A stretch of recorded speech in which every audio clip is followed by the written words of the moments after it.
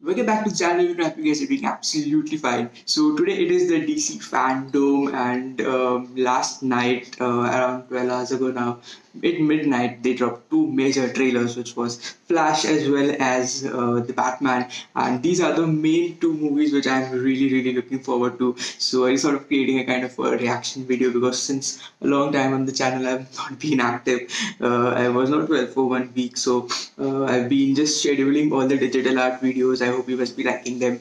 Now let's begin with the second most awaited trailer, which I was been waiting for because Supergirl, when she was casted, when Melissa wasn't casted as Supergirl in the movie, I really wished she would have been there in the movie. But in the Flash, there's Supergirl, and there've been a lot of pictures of the movies while it was getting shot, and lot more stories were getting revealed. So I'm even more excited to even watch the trailer of the Flash now. So let's start.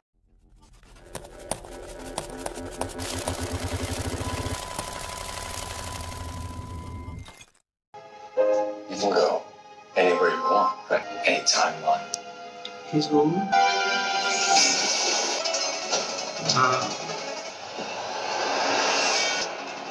You change the future.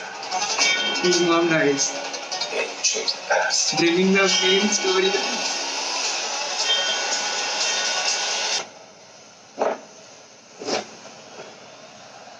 Are you in?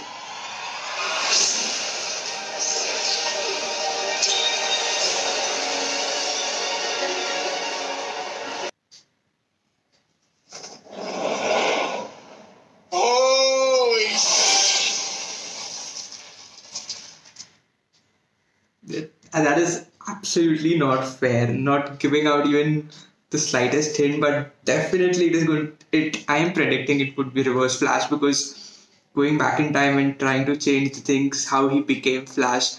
I'm not sure whether they would follow the Arrowverse point of view, but we can see Sasha as Supergirl, which I really wanted Melissa to be, but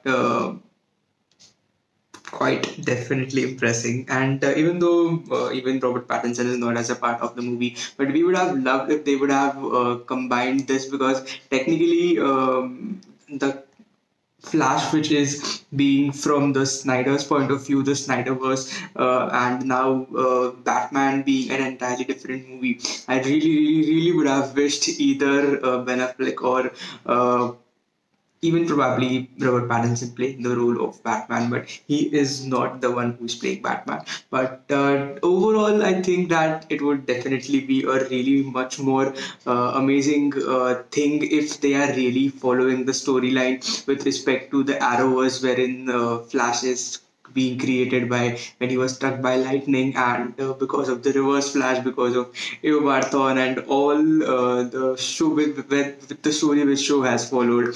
But bringing Supergirl in picture because technically she is from a different Earth, she is from a different universe. Multiverse has just now begun in the Marvel, but it has always existed. If you have seen all the CW shows, all the Arrow shows, multiverse was always a part, and traveling between different Earths, it is going to be even more amazing to watch how this version of Barry Allen would be doing it. So comparing both the trailers, I really think that Batman has given us a little bit more insight, but leaving the Flash trailer so much not complete, it is really not, definitely not fair. But we are really excited to see how both the movies would be featuring. So that is it for this video, guys. Do let me know what you think about both these trailers, and even if you are a Marvel fan but at the end of the day you still like some DC movies, and there's always this war between